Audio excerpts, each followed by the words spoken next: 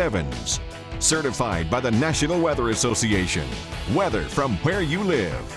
Well, we've had snow showers today, just brief accumulations up to 1 inch in the far north. The temperatures have been above freezing, so it's been pretty hard for a lot of this to accumulate, but you see some scattered snow showers continuing to pivot in from the northwest. We had a decent amount of snow, at least for a while here in the north this afternoon. More snow showers pivoting though back into Logansport, others just northwest of Lafayette and West Lafayette. So just be ready for occasional flurries and snow showers right in to the evening hours. With all the severe weather, boy, it's been a really active day in the south, pulling offshore. This is the next storm that may affect us. There's one low kind of diving towards Washington State. There's another one up here in British Columbia that will ride down the California coast, move into the plains, pull up a lot of warm air from a very warm Gulf of Mexico for this time of year and bring showers and thunderstorms as we get into next week. Very strong low brought strong winds today. 46-mile-per-hour peak gust at Frankfort, 44 Burlington,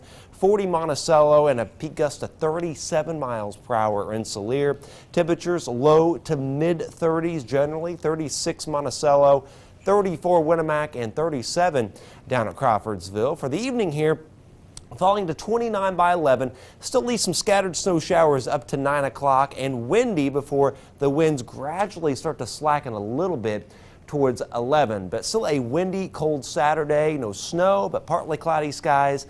Winds gusting to 35 miles an hour, kind of out of the west-northwest, and highs only in the 30s. But as we get into Sunday, it will be a south wind, and a strong south wind at that. We could get some gusts up to 45 late in the day, with temperatures warming well into the 50s, and then rain and thunderstorms as we get into early and middle parts of next week. A few snow showers will exit tonight. We'll have mostly cloudy skies. Kind of cold, upper teens to lower 20s, and tomorrow kind of a partly cloudy sky with highs in the 30s and mostly sunny by Sunday. 20 Fowler tonight, 21 Monticello, 22's Frankfort, Rochester, Lafayette. Tomorrow, cold, windy day, 31 Rochester, only 33 Lafayette, and 34 along the I-74 corridor.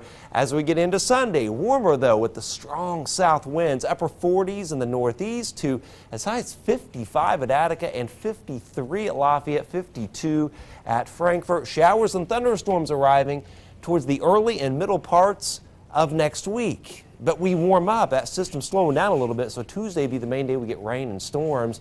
Warming up Tuesday night, then falling all day Wednesday, maybe a little snow Thursday. Remember those winter coats again. Yeah, bring them back out. All right, Ted. Yep, Thank you. wake me up when it's over. Yeah. Right? Wow.